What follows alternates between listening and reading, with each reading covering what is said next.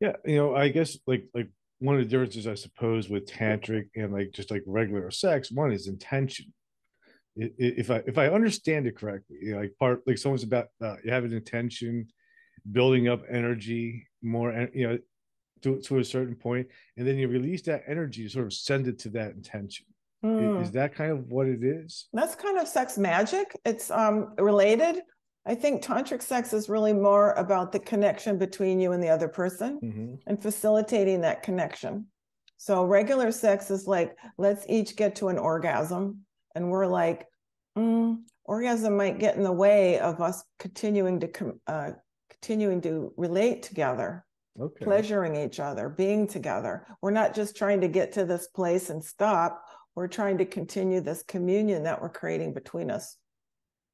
Hmm. That So in sounds sex beautiful. magic, they are trying to take the orgasm and focus it on higher consciousness or Uh-huh. money or career success or more love, something like that.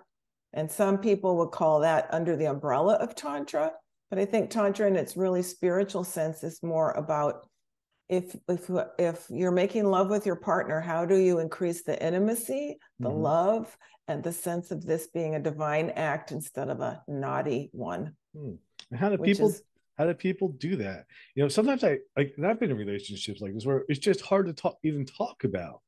It's like there's this routine and that it's not even talked about. Like how do people move from something like that to where they're just experiencing each other? well, the first thing that I suggest is people slow way down. Mhm. The average sex act in the world is supposed to be 3.5 minutes. I Ooh, don't know where short. they get these That's statistics really because, short. well, that's what we would call reproductive sex. That's like the purpose to make a baby and just to get off. And probably the woman doesn't. Then in the educated parts of the world, it's about 20 minutes. There's nothing wrong with 20-minute sex. Mhm. But if you want to expand that and go for maybe an hour, or tantric lovers can go for 6 or 7 hours, but let's just say you wanted to start by setting a time to maybe pleasure each other and make love for a full hour. So a lot of times we'll do this on vacation, we'll make that time. Yes. Okay, we'll go to the beach somewhere and make love all day. But maybe this could be a practice that you set aside some time more frequently than that to just be together and slow down. Mhm. Tantric lovers take their time. And we want to be able to increase intimacy. One of the exercises we do is we just gaze in each other's eyes. That's hard to do. Something that I've always actually enjoyed Yeah. is looking in someone else's eyes, but a lot of people don't like it. It kind of freaks them out. Well, it's really intimate. And so we do it in my workshops for like in my tantric dating workshops, we do it for a minute, and some people can't do that, which is Wow. cute. Mhm. And then when I was at the ashram, we used to do it 20 minutes, 30 minutes, and people would just be crying from the sheer beauty of looking into another person's soul. It's like Mhm. the outside drops away and you see the heart inside, you see the divine person, and you just can't help but fall in love with people when you really look in their eyes. Wow. So that's a tantric practice of really sitting and seeing, can we hold each other's gaze? I used to have some of my students try to do it for 2 minutes. They just couldn't. They just couldn't do it. And I said, well, you have to be able to just sit and not have to do anything with your lover.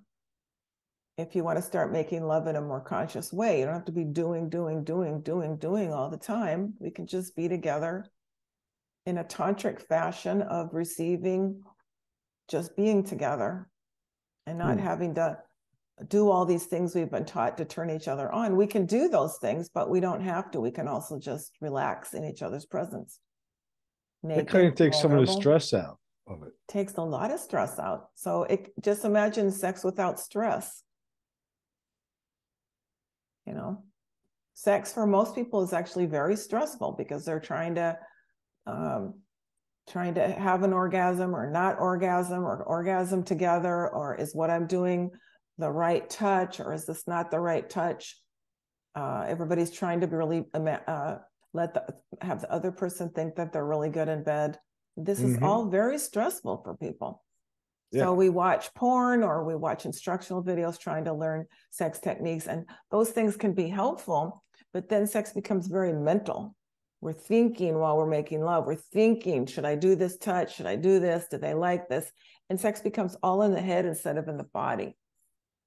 So Tantra is about the body is sacred. So I'm going to learn. It's actually a discipline. I'm going to start learning how to be more in my body and then make love from that place instead of from my mind. Most of our consciousness is cut off right here at the head because we're taught to look, we spend all our time looking at social media, looking at screens, looking, checking, judging. Even when we're looking for love, we're looking and swiping and judging, which is not a very loving attitude if you think about it. And then that then translates into when we make love, we're just still frozen in this mode of looking, seeing, judging, thinking, instead of being able to relax, be present, look in each other's eyes, and feel what it's like to be with that person instead of try to come real quickly.